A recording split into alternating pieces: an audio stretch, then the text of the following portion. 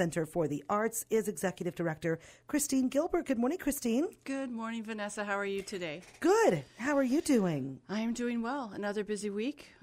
We got through the creative chaos that is Prime Beef Festival and all of those details. So we are moving on to our next event. As you know, our fall is very, very busy. We are wrapping up one important summer event. We are finishing a mural at Main and Penn in Roseville, Illinois. It is the creative work of Rebecca Quick, our program coordinator and social media maven. She has been working with Debbie and Dan Tafflinger, and they own the building at Main and Penn in Roseville. And they approached us to see if we would be interested in painting a mural. And we worked with them, collaborated on an idea, and throughout the summer, Rebecca Quick and a few others have been working on that mural. It should be finished here within the next few weeks. We'll have a formal celebration. This is one of the projects I like to share with folks. This is the reason why we're in the community. We work with businesses to help improve their spaces, in addition to our art loan program.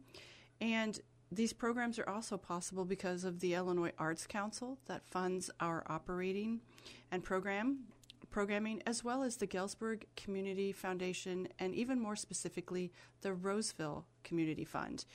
And it's just been an absolutely lovely partnership.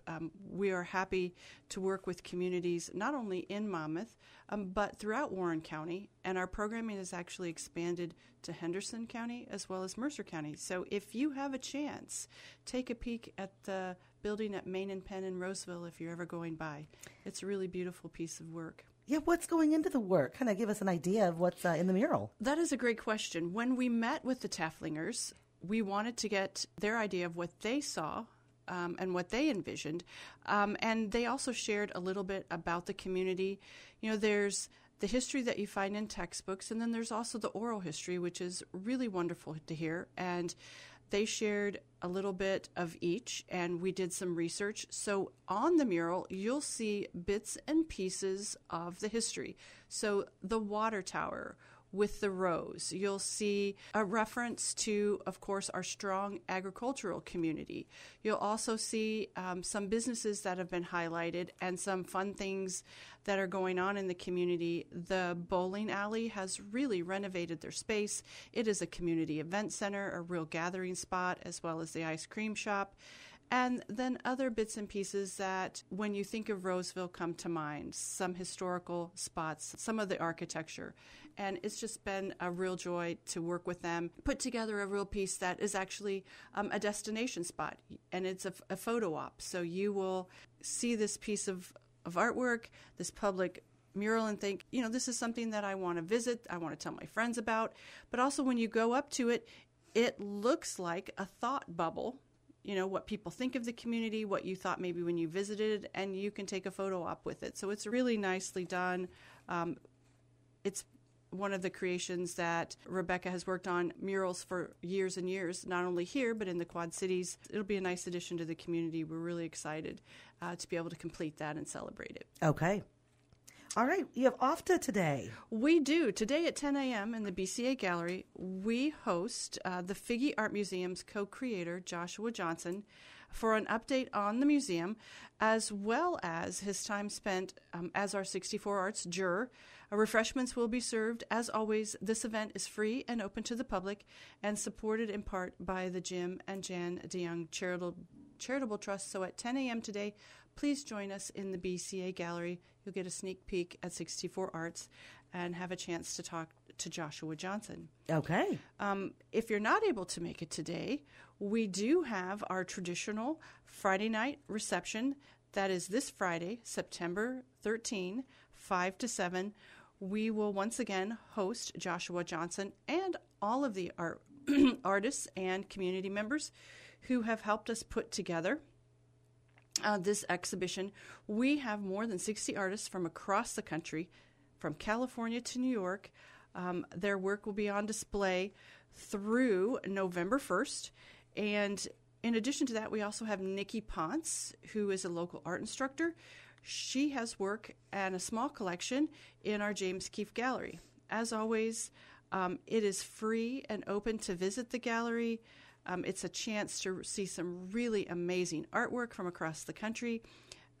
Please make the trip downtown. I know you have to navigate the beautification project, but I guarantee you we are, as are all the shops and businesses downtown, well worth the trip. So please join us on Friday, 5 to 7 for that gallery reception and awards presentation. I'm so excited to see the 64 arts. It is always Kaylee's such a in nice here collection. With us too, video. And Kaylee, we're going to go over and check out the artwork. It's such a great experience. That would be fabulous. And of course, this time of year, we start planning our Taste of the Arts Gala. As I've mentioned before throughout this year, it is our 35th anniversary. The board and staff are excited to celebrate the annual Taste of the Arts Gala with a totally awesome 80s theme. Tickets to the event are $60 and include M&E Catering's heavy hors d'oeuvres and dessert buffet, as well as 2 drink tickets, live music with DJ Vital Beats, and lots of fun that evening with games of chance and a few throwback surprises from the 80s. And maybe even some video games for those of you who experienced the 80s. We're going to have a lot of nostalgia there. If you're not able to attend, I know that date on Saturday, November 9th, doesn't always work for folks. We start at 6 p.m. You can still support our arts programming by purchasing a raffle ticket. We're only selling 200 of those, and that $50 ticket will get you a chance to win $1,000, $500, $250 in cash prizes, or $3,000 in merchandise. Like I said, only 200 tickets are sold. They're $50 each. You can purchase them at the Buchanan Center. Give us a call, or you can donate online. We'll get you hooked up with a really wonderful opportunity to support the arts and a chance to win some cash prizes. Okay. I think we have a ball game on that Saturday, November 9th, you said? We do. I will buy a ticket for the raffle. Thank you very much. I think I had to do that last year because we had a game. Yes. We seem to be falling on football games, which, it is that time of year. And I always say to folks, those that say, oh, I don't really, have anything to do, or there's nothing going on. Well, let me help you. Let me show you, because there are often many weekends that we have 2 and 3 things that we're interested in attending, and there's always something to do here in Monmouth. So you may have to play Back to the Future in the background on a TV or something. That would be great. The final thing I wanted to talk about was next Wednesday, we have a bonus gallery talk. It's a book talk. We will be hosting Stacy Cordery and her latest book, Becoming Elizabeth Arden, the woman behind the global beauty empire. And she will present an overview of the life and innovations of the legendary beauty expert, Elizabeth Arden. It is Wednesday, September 18th at 10 a.m. We are really excited. If you are not familiar with Stacy Cordery, she earned her Ph.D. studying with Dr. Lou Gould at the University of Texas. She also taught at Monmouth College for 22, as she describes it, 22 happy years before relocating to Iowa State University, where she serves as the Director of Undergraduate Studies for the History Department. She is an award-winning teacher, respected author, and popular lecturer. Cordery's earlier books include biographies from Alice Roosevelt Longworth and Girl Scout founder Julia Gordon-Low, which is one of my favorite books. She has appeared on NPR, CNN, C-SPAN, the History Channel, Smithsonian TV, and elsewhere. So if you would like to join us on Wednesday, September 18th at 10 a.m., we will have a few of her books for sale at the event. Refreshments will be served.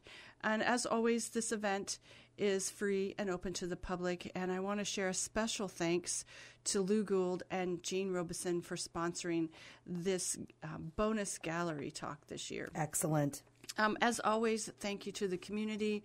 We've had another very busy, incredibly creative year in the arts, and it is because of the investment of our community members, businesses, and foundations.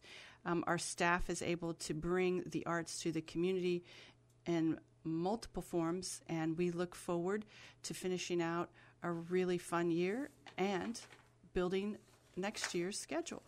Looking forward to it. Thank you so much. Yeah, glad to have you in here. Thank you for coming in today. As always, thanks. And we'll talk to you again soon. We'll talk soon.